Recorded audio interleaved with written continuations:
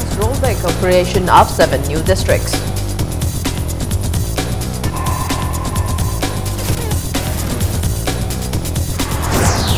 VN Kalyan of BJP sworn in as Pro Tem Speaker. Governor urges Chief Minister to pass budget on time.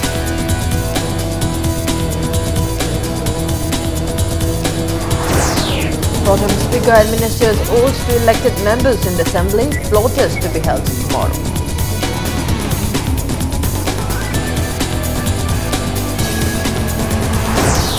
And Governor's Cup Invitation Polo Tournament 2017 kicks off at Imphal Polo Ground.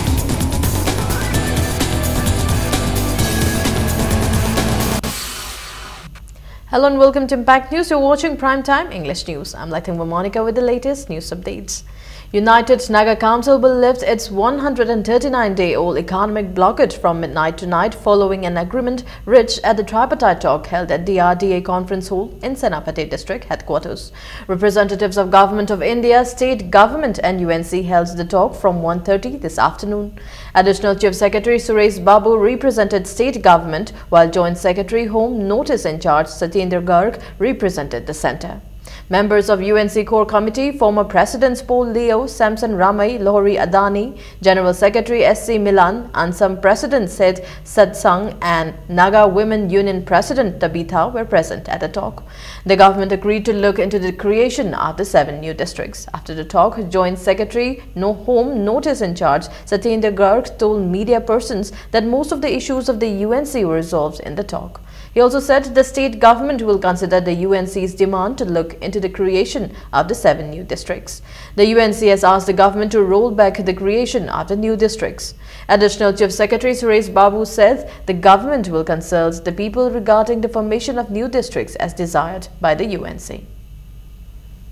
And Government of Manipur has taken on itself they will be addressing all the concerns of the United Nations. UNC had a grievance. They had a point of view regarding creation of new districts. They had a point of view, there was a mention, and there is a fact that there have been 4 memorandum of understanding earlier.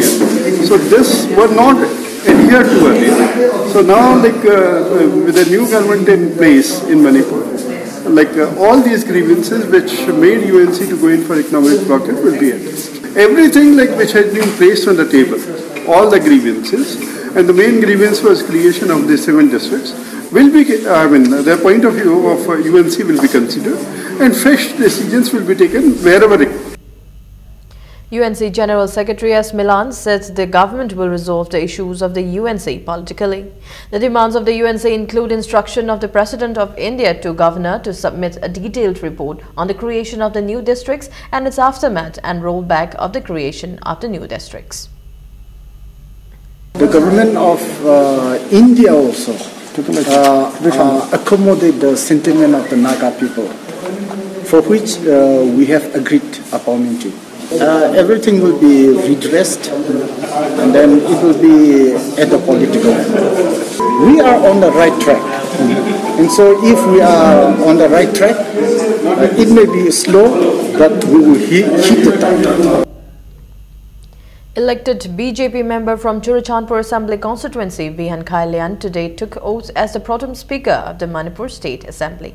Governor Dr. Najma Ahaptullah administered the oath to VN Kalyan at the Raj Bhavan this morning. Chief Minister Nongthombam Biren, his cabinet colleagues and MPCC President TN Haokip attended the swearing-in ceremony. After the swearing-in, the Governor urged the Chief Minister and Deputy Chief Minister to pass the budget.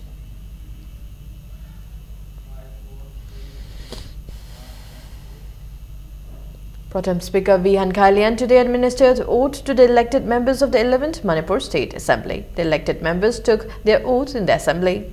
Former Chief Minister Okrami Bobi Singh and the Congress MLAs occupied the opposition benches. The swearing-in began at 11 a.m. sharp. However, Chief Minister N. Biren and some of the opposition members arrived late.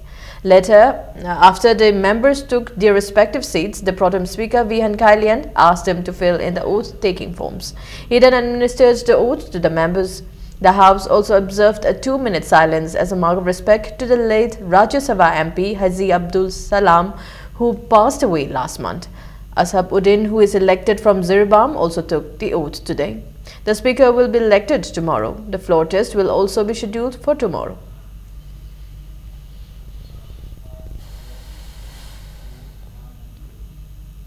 The Class 12 examinations 2017 conducted by the Council of Higher Secondary Education Manipur will start tomorrow. Chairman of COSEM Lamabam Mahendra has conveyed his best wishes to all the students who are appearing in the examinations. Talking to media yesterday, he assured that the results of the examinations will be declared on time, even though the examinations have been delayed by 1 month due to the assembly elections. Mahendra said help of technology will be used to ensure timely declaration of the results along with the names of the toppers. A total number of 26,440 students of arts, science and commerce streams are appearing in the examination. The number of male students is 13,603, while the number of female students is 12,837. The examinations will be held in 92 centers in the hills and valley and conclude on April 21. Authorities have made arrangements to ensure free and fair conduct of the examinations. Satra Satri Singna All India Exam Punamakta appear Toba Amadi admission Tobada Kudong Sadaba Amata Toktanaba Araiba resource Punamak Taja Zaraga Wana Zagani Handaki result declared Tobada Ring Yauna Hydok Zagani Ring Yauna declared Tobasina Satra Singi Marakta competitive Zillama Soidana Hengatkani Hibasi Council Lamadi Aishamaki Chena Tazabani Nuxi Zarba Satra Satri Sing Punamakna Yamna Chauna Mai Paktuna Lebaki Matik Saba Nagarik Ama Orasunu Haina Isorgi Mapamda Kuramjari. Bengun Youth Development Association has appealed for a cabinet berth to minority Muslim in the BJP-led coalition government. The association in a press release urged the Chief Minister to induct an MLA of the minority Muslim. A team of Imphal West Commando arrested a cadre of underground outfit KCP Keso Maitei. The cadre is identified as Iringbam Mangol Jao, 63 years, son of I Ababi of Mayang Imphal, Chirai Mayai Lekai. Sources said he is working under self-styled Commander Kesho Maitei and was involved in extortion of money from many people for the outfit's fund.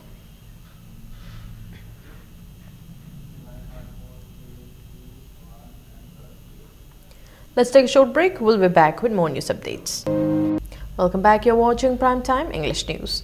Ningombam Helendro Election Management today organized a function at Palace Compound to express its gratitude to the people of Yai School constituency for their support to the independent candidate Ningombam Helendro in the 11th Assembly elections. Speaking at the event, Helendro said he contested the election with the objective to bring change in the constituency. He said though he could not win the election, he will continue to work for the development of the constituency. Helendro maintains that he will not betray the people's faith in him. Kendra sigi tonga ba sigi la pedimon droga sa khalma ba haibu simba kalima ota khagana lai ba kendra sigi ni pung khurima ko ai bu si bi da ta ai wo halaki da ibra election sida ai mafam ma jaga amma kan ba ya bagi jaga ma dai kusanbira ko da ta ma pana ko ai thamo ngi amade ai thawai hasang yauna ai tharatsari ai mahata da su lai ba kendra sigi sewari amo lai dum kathok ni. All Tribal Chief and Public Grievances Forum, ATC and PGF Chandal District congratulated the newly elected MLAs Letfao Haukip from Chandal and D. Korungtang from Tengnopal and urged them to implement government schemes successfully for the development of the district. Awang Soibam Laikai Sinthalop, Maichau Ningsinglop and Lairimbi Sinthalop today organized one-day discussion on the deteriorating condition of the historic shrine of Kurai Ahongpung Laifam at Kurai Ahongai after migrants encroached upon the site at Manipur Press Club. Speakers at the meeting said the government had declared Kurai Ahongpung as the sacred site and the historical ancient monument and Remains Act 1976-79 in 2000 and it was published in the State Gazette. They said a case has been pending in the court. They expressed concern that the site might disappear as the government and authorities concerned have not given due attention to the case. They also appealed to the people to help protect the historical site.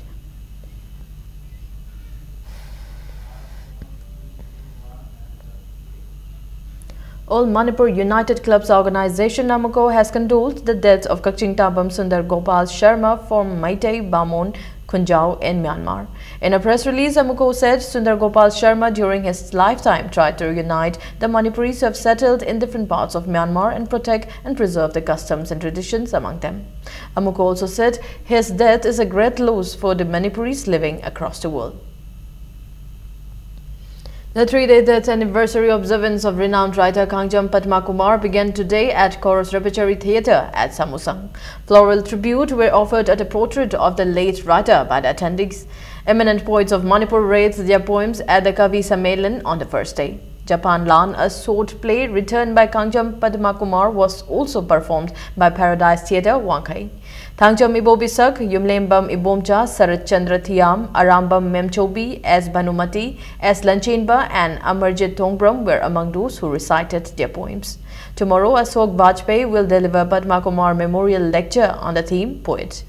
Dance theatre based on Padma Kumar's poem Sandhyagi Isai will also be presented.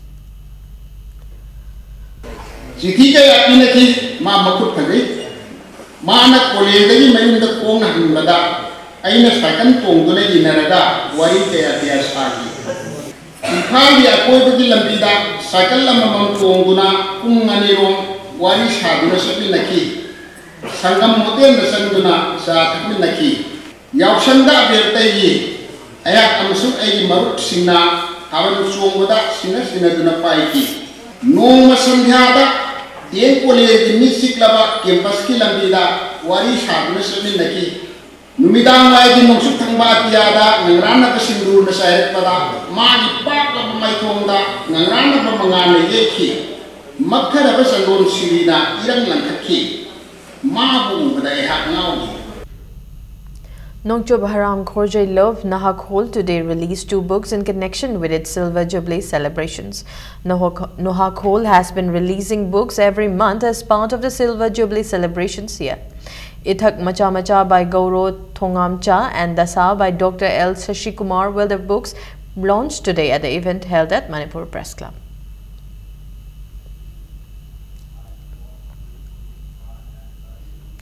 Yogi Adityanath was today sworn in as the 21st Chief Minister of Uttar Pradesh, while BJP State Unit Chief Kesav Prasad Maurya and party's National Vice President Dinesh Sharma was sworn in as the Deputy Chief Ministers.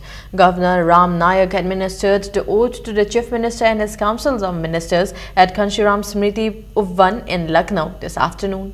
Besides the Chief Minister and Deputy Chief Ministers, 44 ministers were also administered the oaths. Prime Minister Narendra Modi, Party President Amit Shah and Chief Ministers of NDA-ruled states attended the ceremony.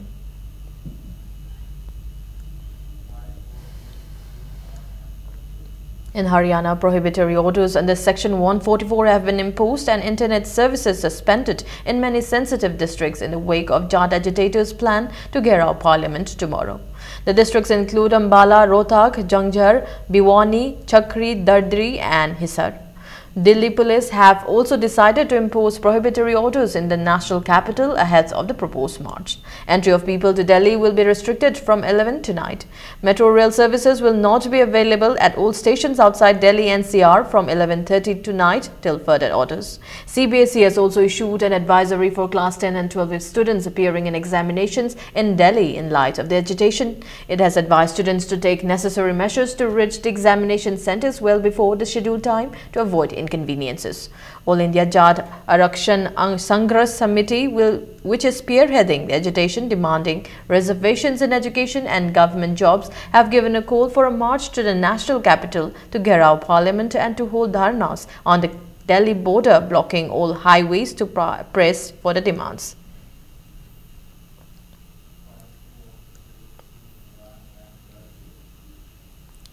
Headquarters Inspector General Assam Rifles South organized a 4-day cycling expedition from Zisami to Nagaland to raise awareness about the selfless service and sacrifices of Assam Rifles among the people. 20 AR personnel under the leadership of Major Vikrant Rajhe took part in the expedition. The team also interacted with the local youth in Ukhrul, Litan and Yangapopi.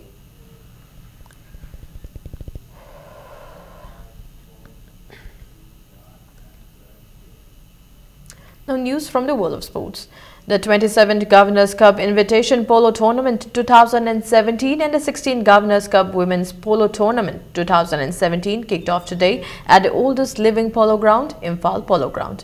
In the opening match, Manipur Police Sport Club B defeated Chinkai-Hunba Polo Club 7-1. For the winners, the goals were scored by T.H. Kauba, I. Khaba, T. Pradeep Kumar and O. Suresh. The lone goal of Chinkai-Hunba Polo Club was scored by S. Bronson in the last chakkar of the game.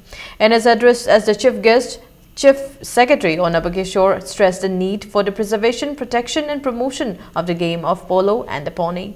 He also appreciated the undying spirit and enthusiasm of the polo players. 10 men's polo team and 4 women's polo team are participating in a tournament held under the Indian Polo Association Rule 2002. Polo tournament, Assam Rifle polo tournament, Army polo tournament, I think I have a polo tournament. I have to my way, and better than that. But in Polo again, talking about the game of polo was able to have a same by Kulimaki and a Tanzania. Level pay and a penny, whatever polo was Hanabakapuna, Sabokis, Hanabakapuna, Masjid Hawaii, Alduna.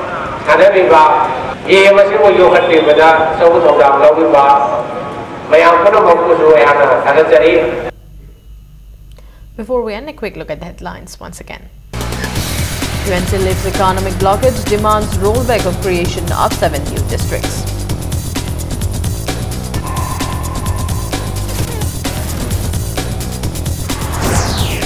Rehan Kalian of BJP sworn in as the pro tem speaker. Governor urges Chief Minister to pass budget on time.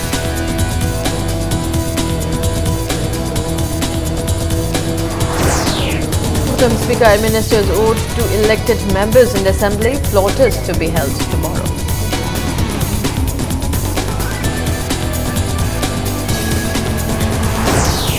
And Governors Cup Invitation Polo Tournament 2017 kicks off at Imphal Polo Ground.